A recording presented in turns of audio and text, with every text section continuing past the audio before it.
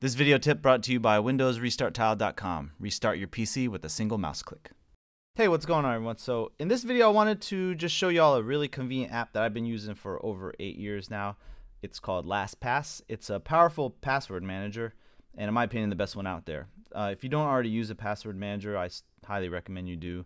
It just saves you a lot of time and effort having to remember a million different passwords and all your login information across a bunch of different websites. The great thing is it's a free program, and it works with just about every possible system, and it works on all your major web browsers. It works on both Mac and Windows, including mobile browsers as well. So what I want to show you is just to quickly demo it on the phone. I'll show you it in Safari here first, and then I'll show you how it works on the desktop as well. But I think once you see it in action, you'll quickly see the benefits of using one. So let's say we're in Safari, and we go to a site that requires a login. So Club Lexus is like a forum website. Any forum usually requires you log in before you can leave a comment. Right, so if I click here onto one of the threads and I want to leave a comment, let's say I click on reply here, and it's going to automatically ask me to log in. And now I know a lot of sites will have you sign in with Google or Facebook, which that's fine. This is more for sites where you have your unique username logins, or just sites, more obscure sites that don't have that Google or Facebook login. So here, instead of remembering what my username and password is, all I have to do is on iOS, this is how it works on iOS, is I just click on the bottom here. LastPass will pop up once you have it installed as an option. And when you click that, it's going to automatically detect what site you're on. So it knows I'm on Club Lexus, so it gives me my username and password. And once I tap that, it will just automatically log me in. And then bam, I'm ready to go. So you can see it saves a lot of time and effort, in my opinion. So that's one example. Now let's say we go to a site like, Best Buy. Now, I know you might actually use the Best Buy app, but for those of you that just logging in through a regular browser like Safari, it works great. So here, let's say we want to sign in, right? And instead of knowing my email and password, all I have to do is on the bottom, just tap down there, and LastPass will pop up again. It will recognize I'm on bestbuy.com, and then I tap that one, and it's going to log me right in. So it just works awesome. No more remembering stuff. I see so many people struggle when they're on their phones remembering what their username and passwords are for the tons of different websites that people log into, so it works really good. Now, that was Safari. I'll show you here how it works with Chrome. It's pretty much very, very similar. So if you go to a site, I don't know what would be an example. Let's say we go to Reddit.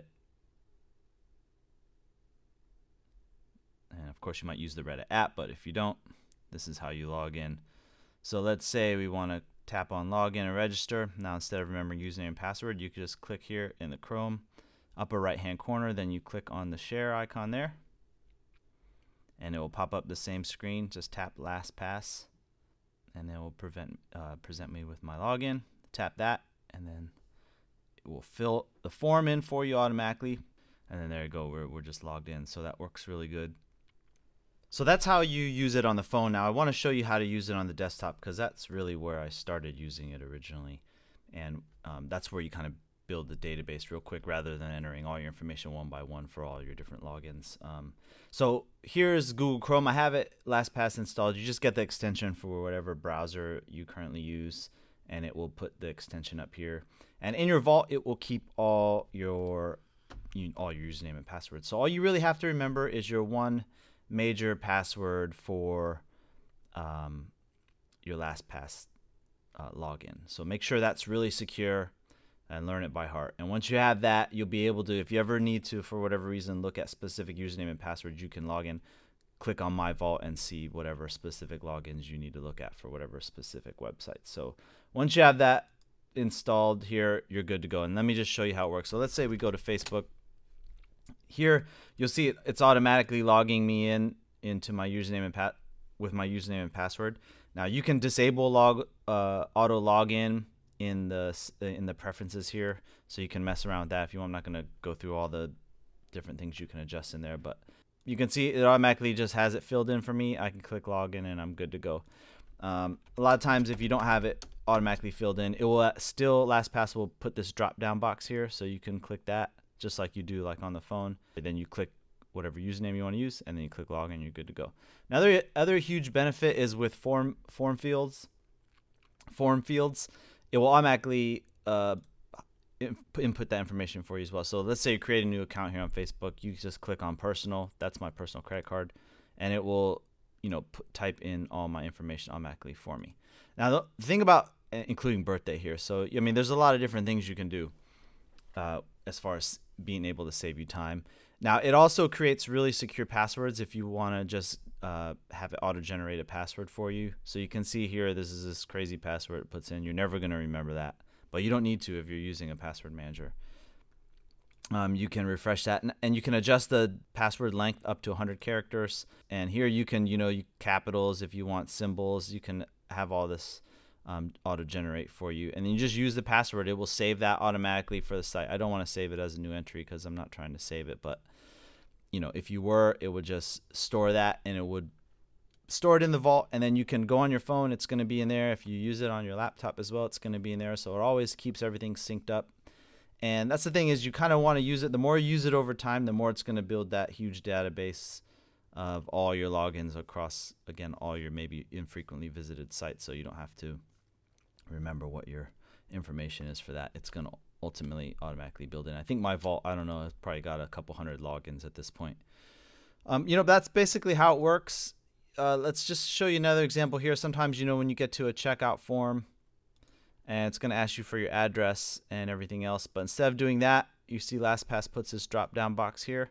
I can form fill it with my personal, and it's going to put my address, city, drop down box for the state I'm in, just all your information, and then you just click continue. So you can click that personal and then continue. You don't have once in a while there'll be a field that doesn't really catch properly, and you're going to have to just look at it real quick and make sure it's properly filled in. But for the most part, it works really good, and it's definitely better than having to type in all your information constantly in all these types of forms you come across online. And now just to show you a couple of the options. So this is the main page here. So here's where you can edit, you can add different form filled profiles. So I have couple credit cards I have in here.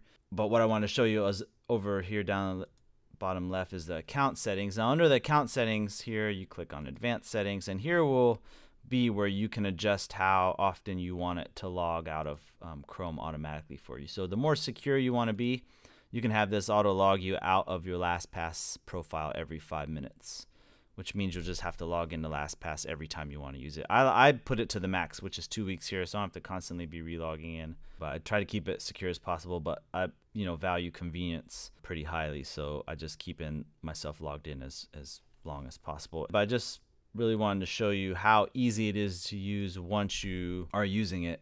So just get it installed. I didn't really show you here, but when you log into a site for the first time, let's say you go to AT&T or something that's like one of your providers. When you go into login here and you have LastPass installed for the first time, once you put your actual login information here, there'll be a bar that pops up across the top, a green bar, and you can say, do you want to save this site? And you click confirm, I believe it is, or save new site. And once it saves it, it's going to put it in your LastPass vault. So the next time you go to this website, it will be available in this drop down. You can log in, and then you'll be good to go. So give it a try out. Let me know what you guys think in the bottom, or if you use a different LastPass or a different password manager, let me know what that is as well. But I think this is the best one that I've found, and like I said, I've been using it for 8 years. But hopefully this helps you out and puts a little convenience in your life. But thanks a lot for watching. You guys take care.